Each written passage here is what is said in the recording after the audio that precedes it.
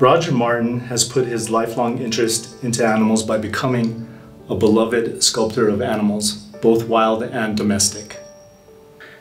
As a child, he drove his family crazy with pets ranging from raccoons to rattlesnakes and the occasional mystery lump in the basement freezer.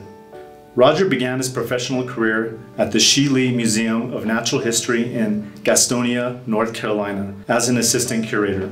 He quickly grew tired of making leaves for dioramas and retired at the age of 20, intent on becoming a sculptor.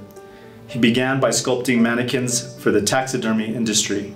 Over a 20-year period, he sculpted approximately 300 animal mannequins ranging from deer mice to Cape buffalo. That work gave him the opportunity to study animals in the world in their natural behaviors and habitats, and then return home to create life-size anatomical portraits. After 20 years of working for others, Martin wanted to sculpt fur and feathers, and he began working in clay for his own subject in bronze. He appreciates the freedom clay gives him to create texture on the surfaces of his lifelike forms. For this sculptor, texture is not a simple recreation of fur and feathers, it is about the reflection of light.